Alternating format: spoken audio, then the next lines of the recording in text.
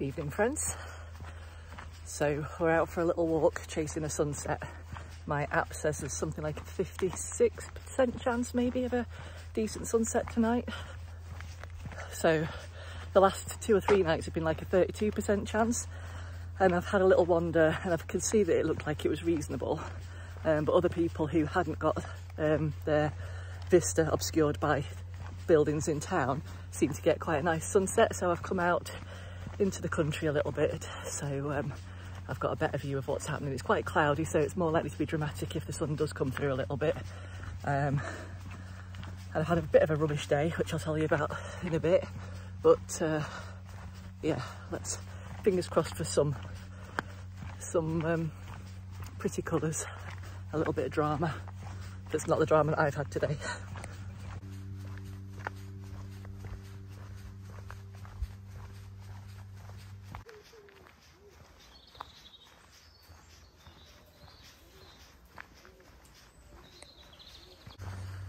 You can already see the hues are coming through. I think it's going to be nice.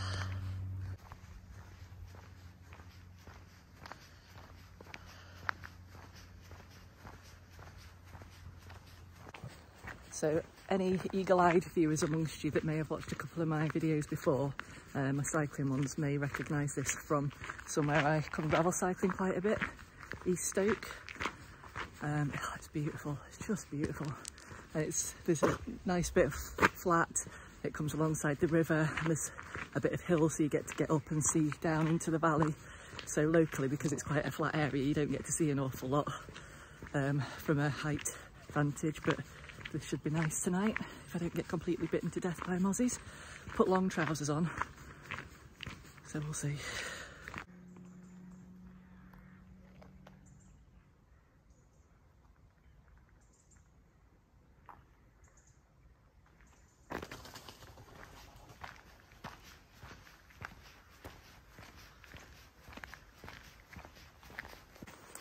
So I debated which way round to do this circular walk, because there's this little bit I'm in now which is quite enclosed and quite remote. I didn't want to be coming down here when it was too dark. Just past a guy that's been out walking his dogs, and again, like I said in one of the previous videos, there's always that thought. I've heard him drive away, but there's always that thought, is he just going to put his dogs back in and I'm going to hear footsteps on the path behind me. So I have my trusty Swiss Army knife for protection, for any legal protection I can get in the UK. Oh, that glow. But yeah, I decided to start off at this remote bit first. I didn't want to miss any dramatic views. I thought the sun might be going down as I'm crossing the fields here, which might be quite nice, rather than coming the other way and then the sun would be behind me. So it's nice to kind of come this way and actually watch it. Oh, it's such a beautiful walk. So my little drama for the day.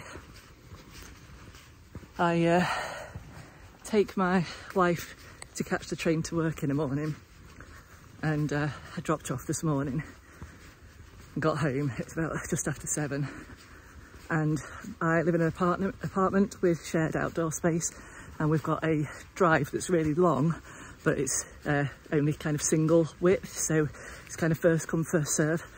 And when I left, my neighbour was already parked on the drive, and when I get home, I usually reverse into the drive to turn around and pull back onto the road if my neighbours are on the drive. And for whatever reason this morning, I knew that she was on the drive, and I went to reverse to turn around, and I just kept reversing, and I reversed right into her car. And you know, it's one of those moments where you think, what the hell is in my head? Like, I've got a rear facing camera, I've got sensors all around the car, and it was just one of those moments where, and it kind of really threw me for the day a little bit. Like, I've not really trusted myself to come out again until I had to go and pick my wife up again. Just that kind of sense of this, it was such a stupid mistake, like reversing into a car that I knew was on the drive without even checking, when I've got all these sensors. Like, I just don't trust myself to get out again. So it's taken me a little bit of time to get some confidence back up, and then we've had stresses because my kid's going off to uni, not weekend coming but the weekend after, and we've had a right rigmarole sorting out accommodation. I think I've kind of touched on the fact that she's got some like additional needs. She's just been diagnosed with ADHD and she has sensory processing disorder, so it's not practical, or it's not really possible for her to be in student halls where she's sharing a like kitchen and bathroom space with 8-10 other people that she doesn't know.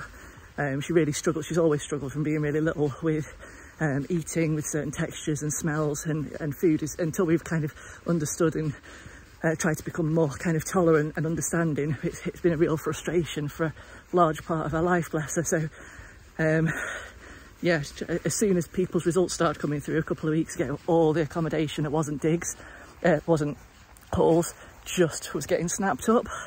And then we found somewhere, went and had a look around, seemed like it was going to be the perfect place. Then we got the copy through this morning of the deeds and stuff, or the tenancy kind of draft of what we were told the bills were going to be included, and it said that bills were extra, so and the price of the rent had gone up 45 quid as well, so it's like nearly £900, well pretty much £900 a month plus bills. We're like, we just can't afford that, that's nearly twice my rent. So anyway, it was a mistake, bills are included, so but that's been a whole stress, and sort of trying to find money for a month up front and a month, you know, the month that she's moving in, so like nearly £2 to put down. It's yeah, in a cost of living crisis, it's difficult. So yes, they're my stresses for today, and I wanted to get out.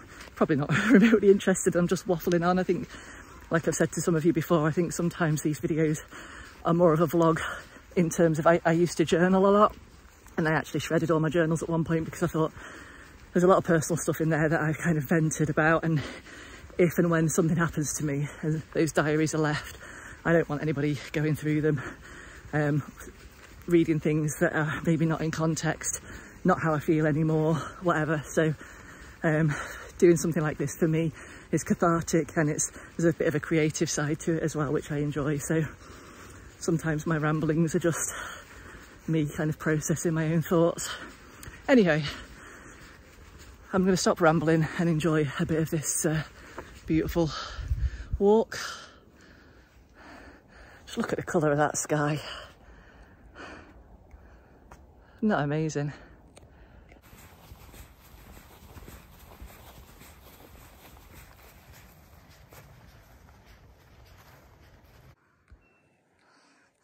So, I don't know whether you can see up there. That's where we're going, up the hill. But we'll go kind of down here, around the edge of the field, along a little bit, and then up, back round into the car. Following the little yellow pole there.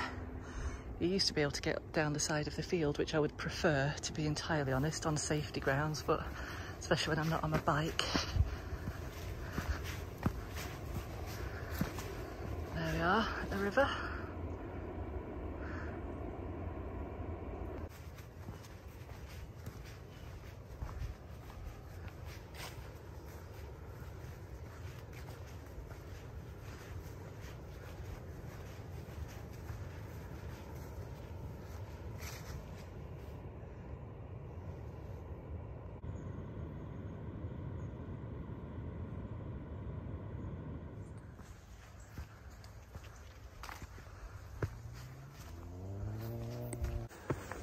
Some right revving going on, some boy races somewhere, hopefully not coming down here. Come from in there, and we're heading up that way, so just come around here and then heading up this hill that I currently have the QOM on, so it's a bit of a tough walk up. So it doesn't look anything on here, but as soon as you turn that corner, you're straight up here, and it's think it maxes out at something like 15% gradient, but it's an average of about 9, I think, 10. So I'll probably be getting a little bit of a sweat on. The only problem around this area, and I don't know whether it's because of the fields or the water or the fact that they have sheep or a combination of all those things, there tends to be a lot of flies, horse flies, mosquitoes. Oh, see the colour coming out now.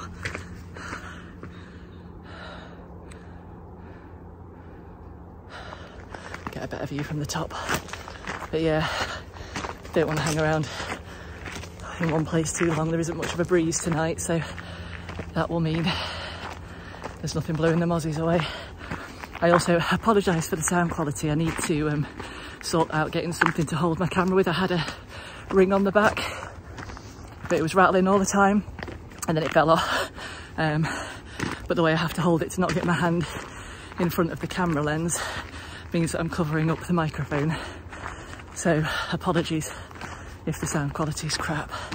I will try and do better. Right, try and get up here. Tell me that's not stunning. You'll not pick it up on the camera, but there's a real kind of haze and mist hanging over down the villages in the valley. It was really misty this morning, I think because it's cooling off in the morning, but still super warm in the day and at night. Oh, getting some little mosquitoes now. Let's get a move on.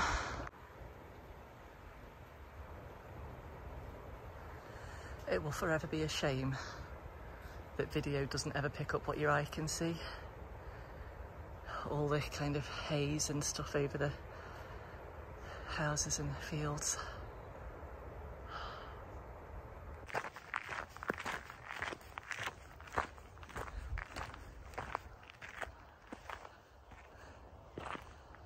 Sometimes there's just nowhere better to be.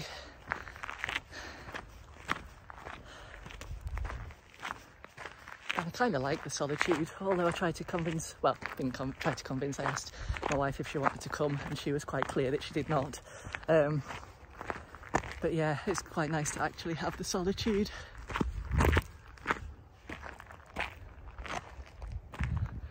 I don't mind my own company at all.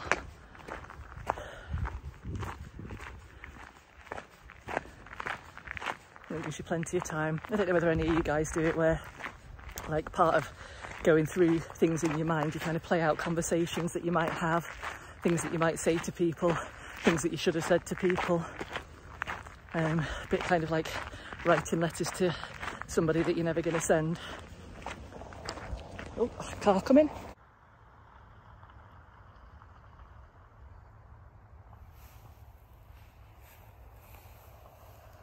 Yeah, so what I was saying, I would say before I was interrupted, but everybody knows how cringy it is to have people see you vlogging, so but yeah, it's kind of nice to have that solitude to process your thoughts. And I've always found it in terms of kind of creative space, because I write music and I write songs, I kind of make sense of some of that. So sometimes I don't necessarily come up with songs or melodies, like musical melodies. I do that at my instrument, but in terms of lyrics and lyric ideas and phrases and sentences or a theme, quite a lot of time that happens when you're just sort of out thinking through these situations, and then the ideas start to come to mind. So I've always found it a really good kind of space creatively, just to kind of, even if you're not drawing direct inspiration from the things that you're seeing, just having that stillness and that solitude to not be distracted by other things that you might have going on at home. Don't know whether any other creatives of you out there kind of find that. Getting a right nice orange glow now. So sunset chasing is a little bit of a passion of mine. I do like sunrises as well when it starts to get into winter. and they're a little bit later in the morning. And because we've not really had any like really dramatic, not in this area, sunrises or sunsets. We had loads last year, and usually around December, January time there are quite a lot of good ones, but I don't really recall there being anything too amazing the year that's just gone. But yeah, I think one of the things that I learned is sort of trying to get your timing right. So looking at the time that the sun goes down, what I was doing to start with was getting to the point that I wanted to view the sunset at the point at which the sun went down, thinking that would be when it starts to set, but in actual fact that's when it disappears and you've missed it. So it's getting out early enough that you can get to the place that you can see it setting. But the other thing that I hadn't realised until I'd gone home a number of times and then realised that the sky had got really beautiful after I'd left, is that as it continues to set, the sky continues to get pink and orange, and you kind of get the colours that are coming out across the clouds now. So quite often the more dramatic sunsets are when you've got the cloud, because you get all of that reflection off it. So it's been a little bit of a learning curve, but I think I'm starting to kind of understand where I need to be and how long I need to allow to see what I want to see. It's pretty special every time, and feel very privileged to be in a position where I can get out and walk and get to where I want to be and see it all. I'm going to take a second. Once I get to the end of this path down here, it's pretty much on the main road back to the car, so I'm not going to film anything down there because it'll be noisy and there'll be cars coming backwards and forwards. But this is the kind of special bit that I wanted to see, and I wanted to share a little bit with you guys. So if I don't film anymore, which I probably won't now, thank you for listening to me waffle. I will be back on the bike at some point. I have pulled my shoulder, well, pulled a muscle in my back that's kind of under my shoulder blade. When I tried riding my bike at the weekend, it aggravated it, and it's been really quite painful, so I am going to give that a break. The event that I was signed up to, the Gravel Peak Epic on the 16th of September, Glorious Gravel have graciously changed my entry to the Sherwood Forest Gravel X in October. So I won't be doing the Peaks Gravel, but I will be doing the one in October, all being well. It'll give me a little bit more time to get back on the bike and train and have less going on with the university stuff.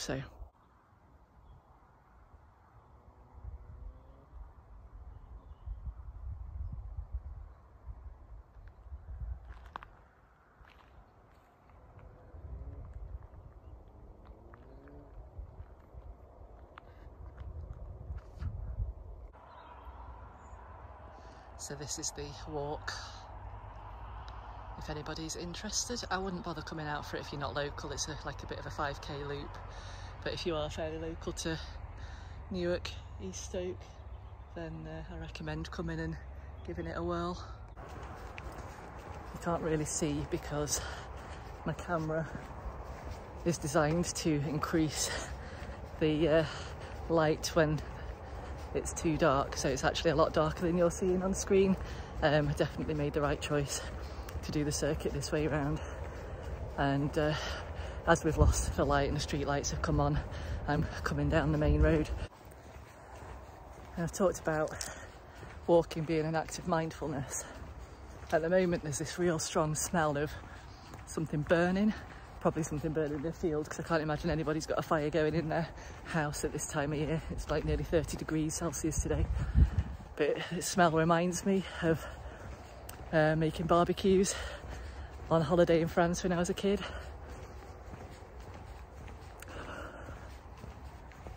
Good times, nice memories.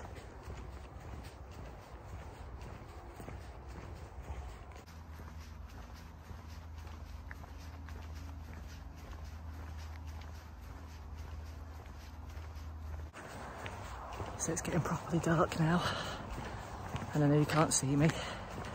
That's been 5k on the nose, taken me just over an hour with my dawdling and taking pictures and video.